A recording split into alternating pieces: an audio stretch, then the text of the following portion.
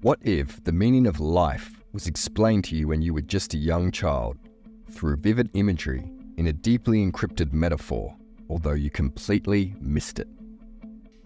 Hollywood is known for its deep connection to the spirit realm, usually the dark arts. Its name, Hollywood, is derived from the wood of the holly tree, a tree made from the whitest wood, considered sacred by the Greeks and Romans, and used as a magic wand by the ancient Druids. No wonder the magic of Hollywood is able to keep the attention of the masses spellbound today. The spiritual metaphor in this child's movie is so deep, it could literally be explained as the meaning of life. The scene we're about to dissect is the Cave of Wonders from the hit animation film Aladdin. Proceed. Touch nothing but the lamp. Touch nothing but the lamp. It's interesting to note, a common belief among many spiritual communities is that before we were made flesh, we were spirit. I've personally often wondered, if this were true, were we sent back to this earth with our minds wiped blank? To test our spirit and see if we are capable enough to find our true selves? Or did we fail and get caught up in the soul traps, the lusts and lures of this physical, ever-deteriorating life? If this were the case, we'd receive a similar message before entering, such as, seek nothing but the light. Entering the cave can be seen as you and I enter in this three-dimensional world of flesh and blood. Aladdin represents our consciousness.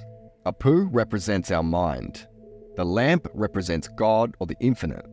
The magic carpet represents God moving in your life.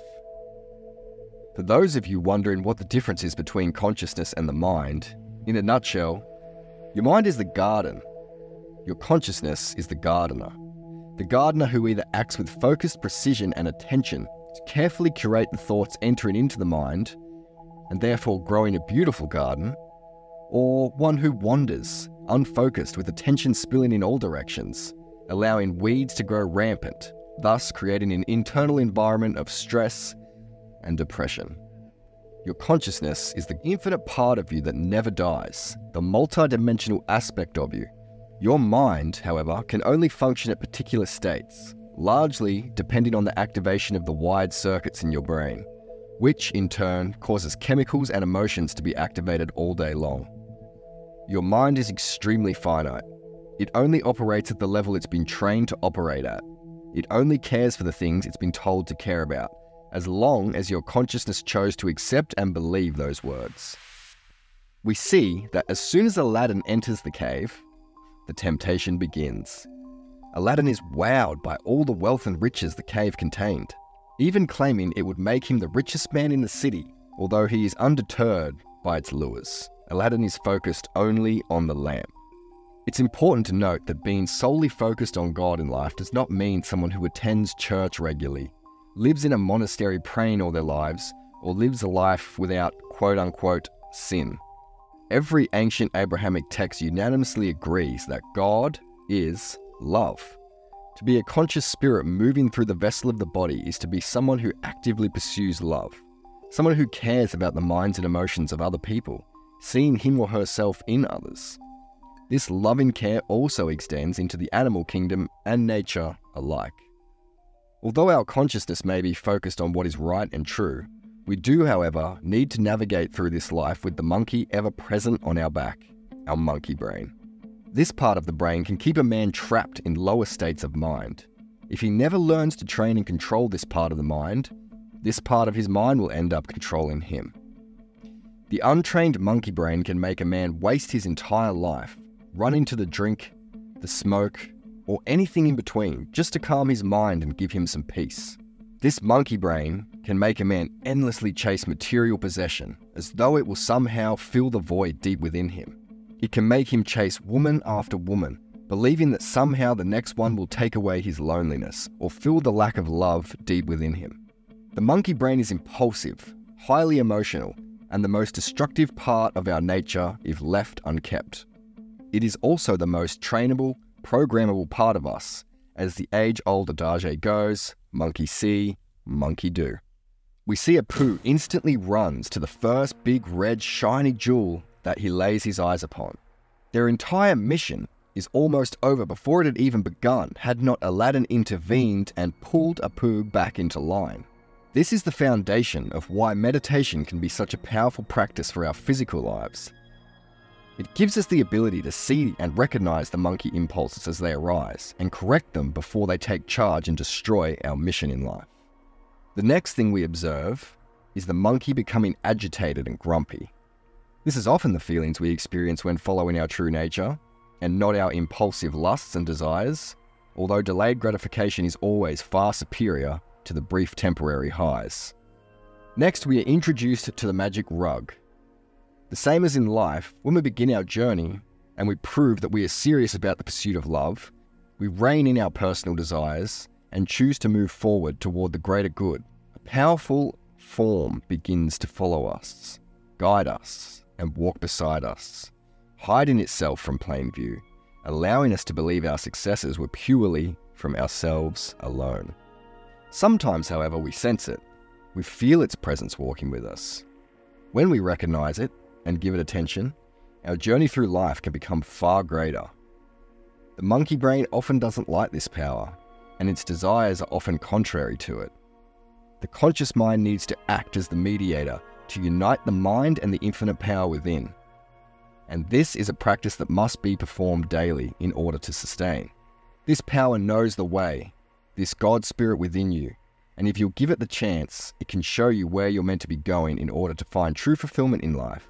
Not mere happiness or comfort, but deep fulfillment. The most interesting part about the next scene is that when we are introduced to the lamp's location, the atmosphere suddenly changes from bright and shiny to dark and gloomy.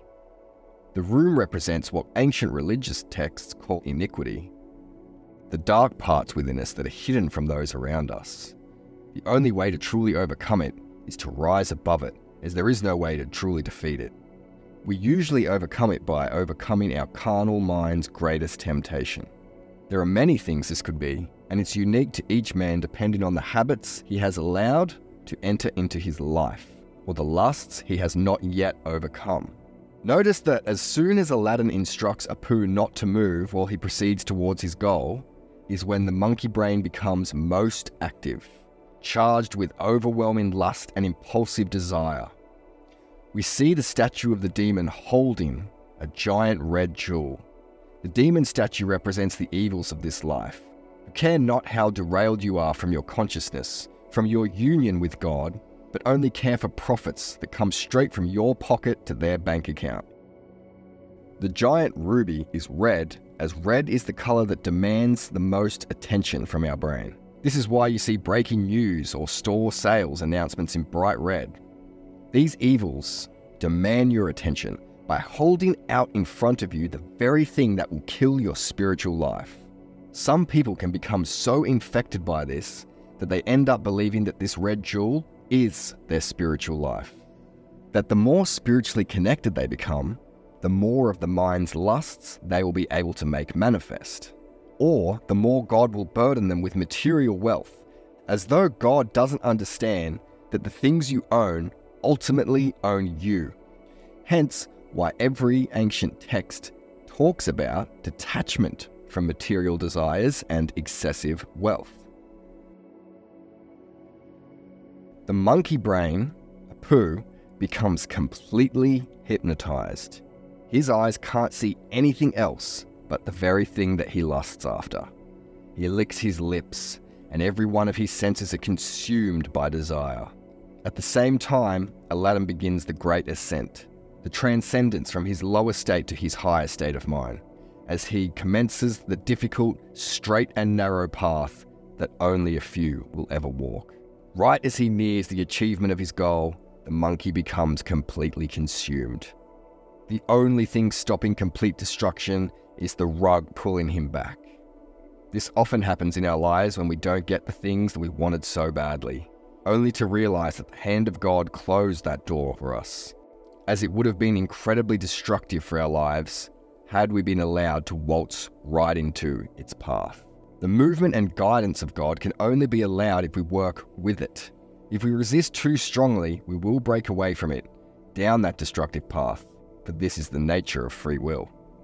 As we can see, as soon as the monkey grabs the jewel, there is an instant look of regret and guilt on Apu's face. Aladdin's face is consumed by fear when he sees it. The cave cries out, "Infidels, you have touched the forbidden treasure." The monkey tries to reverse the decision, although it's already too late.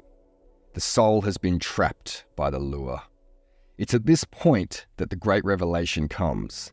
There was no treasure in the first place. Everything in the cave was a lie.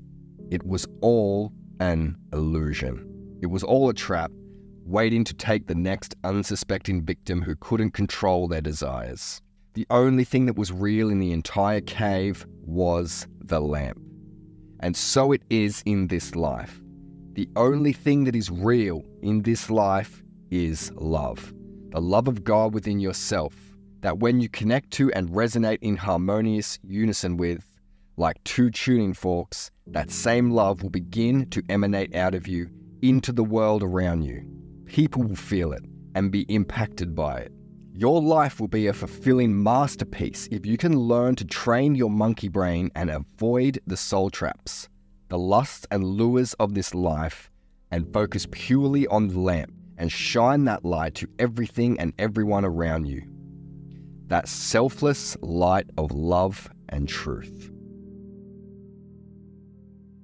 God first breathed the breath of life into your body and has always been connected with you since that first breath at your birth. That first breath contained your living soul. You became an individualized living image of God housed within God's temple, your physical body. From that moment forward, God has dwelled within you, waiting for your awakening to its presence. This divine presence always abides and stirs and functions within your being. As I share the following petition, feel the sincerity of its intention. O divine intelligence within my physical structure, grant unto me the privilege of attuning with thee. Although I do not know thee perfectly, of your existence I am sure. Calm my fiery and selfish anxiety to know you perfectly. Transmute this into gentle feelings and vibrations of enthusiasm so that I may realize my closeness and my oneness with you. Let my desire be only to love and to serve you and tell my mortal consciousness again and again that I can only love you as I love each human being. I can only serve you as I serve my brothers and my sisters. Let me truly understand that thou art my fellow human being. And just as thou art my brothers and my sisters, grant unto me the light to truly comprehend that we are all divine extensions of you. We are all truly divine extensions. So mote it be.